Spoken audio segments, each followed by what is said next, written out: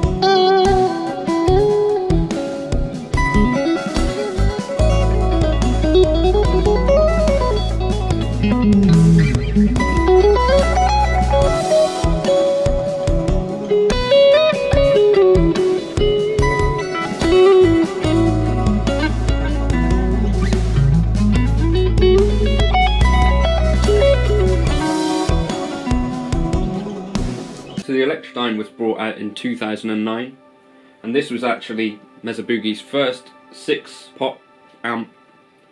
So in theory the simplest design they made since the original Boogie in 1972, apparently. So it's a 3-channel amp.